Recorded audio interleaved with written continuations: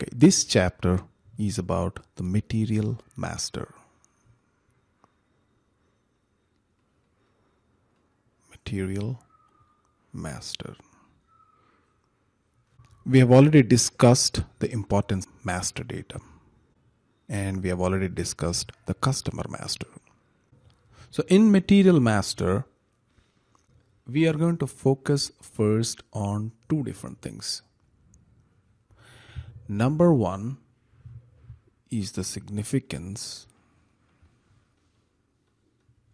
of material master. And number two, we're going to focus on the important fields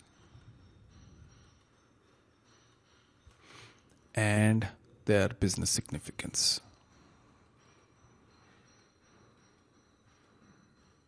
And then, of course, as usual, I'm going to conclude it and then do a quiz. So if you want to understand the significance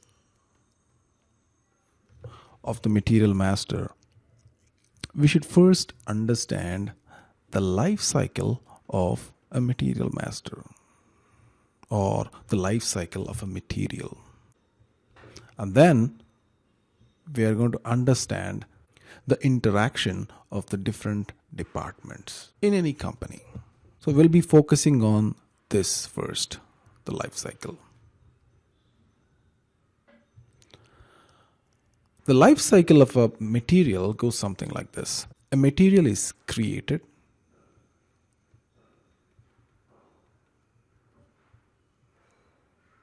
and the material is used in transactions. A material is changed.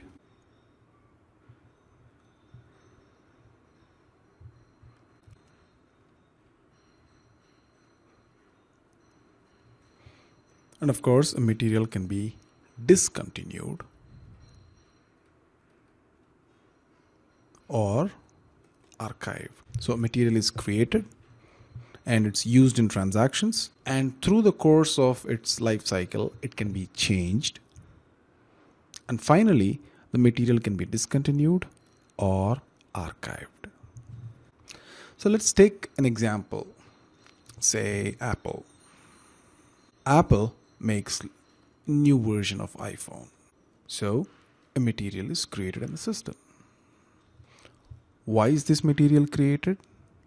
Because it has to be referred and used again and again. During orders, during order confirmations, purchase orders, sales orders. We'll see some examples. So in this guy, Apple is the manufacturer.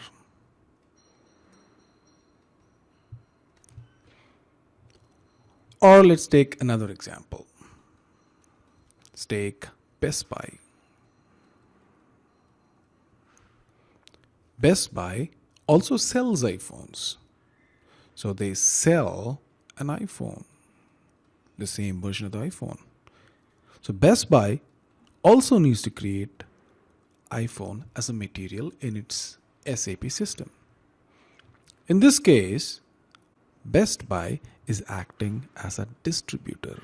Now you might be wondering, do materials need to be created only in the case of manufacturing or distribution, or when there is a physical tangible goods? Not necessarily. Let's take another example. Say ABC Spa. They have come up with a new therapy and they have to create it as a material in the system.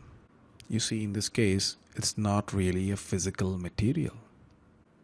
It's just a service. So it need not always be a physical material.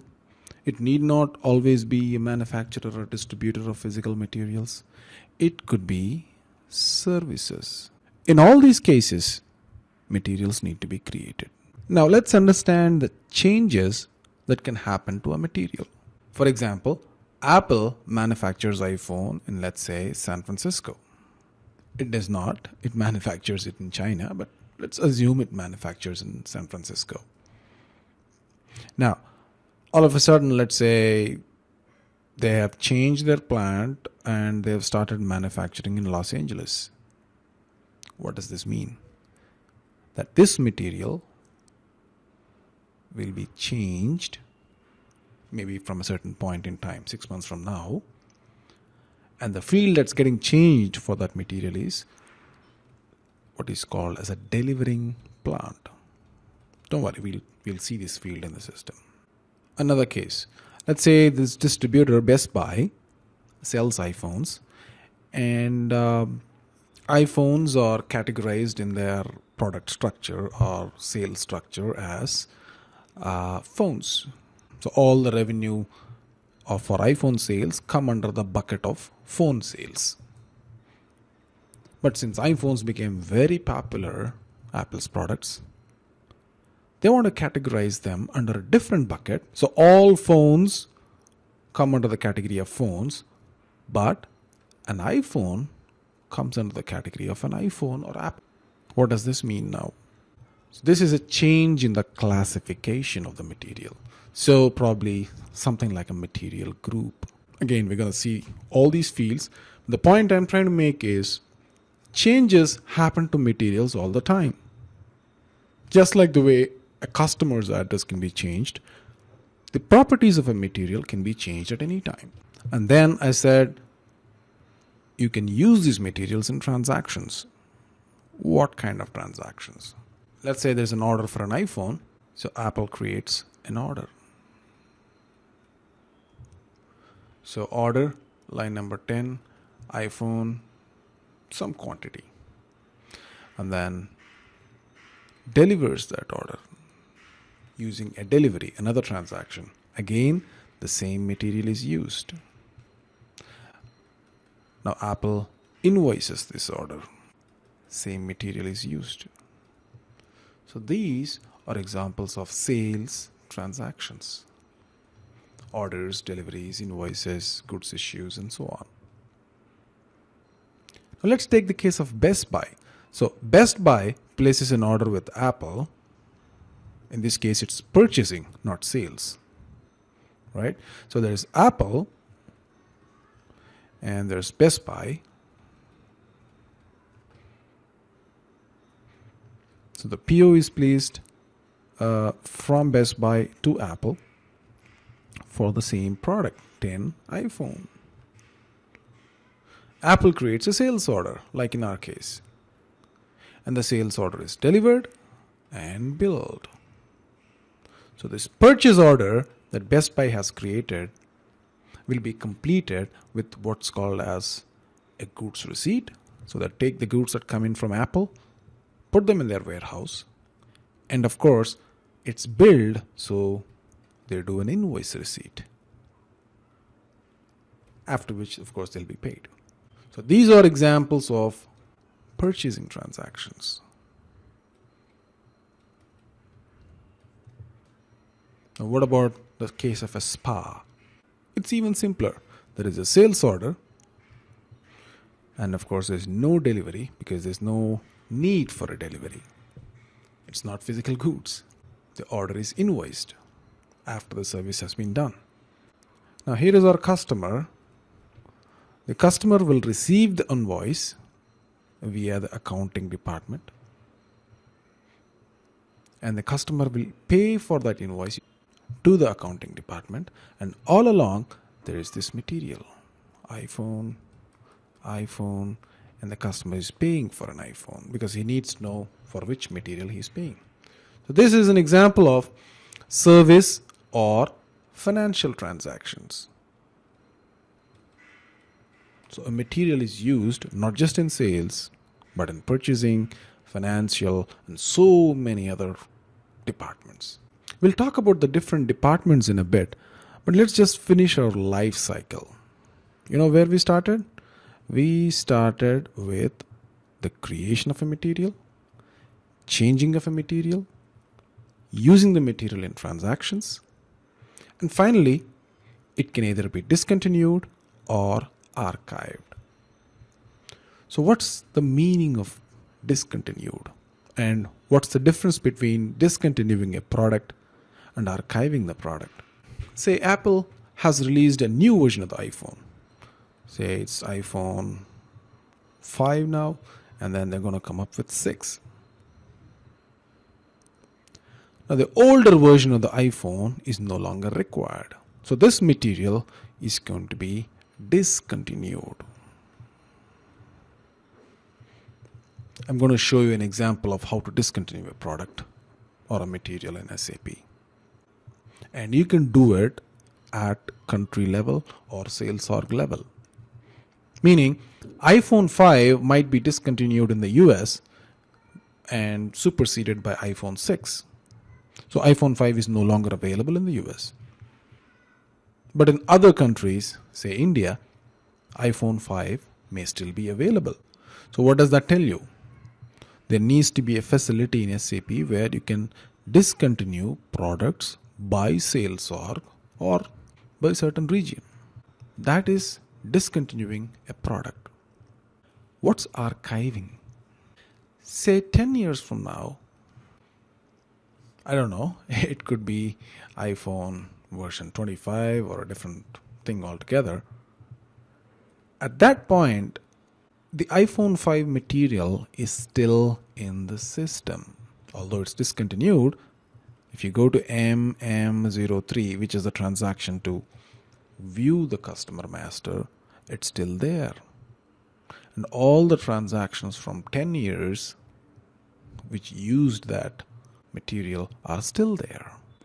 Are they required? Well, that's a legal decision.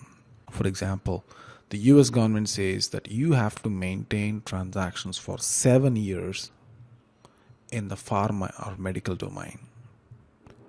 For iPhone, probably you only need to maintain it for 2 years. So if they are no longer required, they can be archived. So all the transactions, including the master data, the material, will be sent out of the ERP into a different box altogether. If you want to use them, there are different ways to use them. But once archived, you won't see them in MMO3, the standard transaction. That's archival. So that's the life cycle of a product. Now, we briefly touched on the different departments that use the product in the case of Apple and Best Buy. But let me explain it a little bit better. Let's take Apple, the same example. And Apple sells to Best Buy. In this case, it's a sale. Best Buy, in order to receive that sale, has to send a purchase order.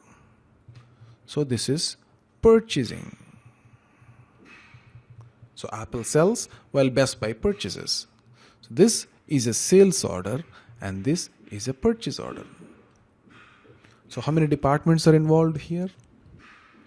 Sales department, of course, and purchasing department, 2 different departments. Now Apple, let's say, manufactures this in some exotic location, somewhere in China, and stores them in a warehouse in San Francisco. And when it is coming from the plant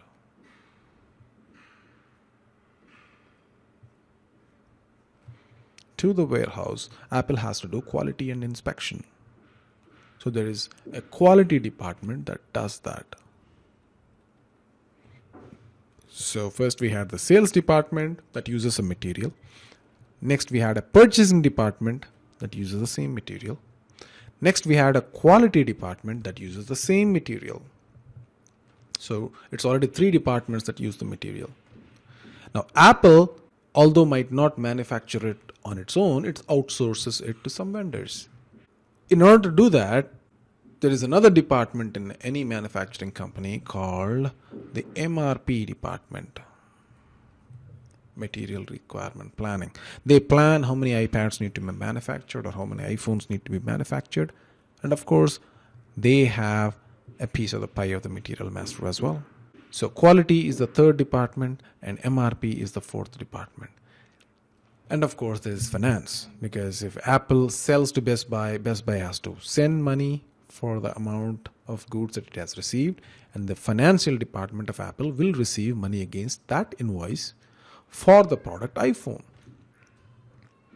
The point being, if you take the material master as a big elephant, different departments perceive it differently. And different departments store different data in the material master that's relevant for their department. For example, the sales department will store the sales relevant details of the material in that material master. So let's say if this circle represents an iPhone, the sales view or the sales data, the material, is only relevant for sales. Similarly, the finance data is only relevant for finance. And you can go on and on and on for all the different departments. Say purchasing, quality, MRP, and so on. There are almost around 16 to 20 different views. And we're going to see the most important views in a bit.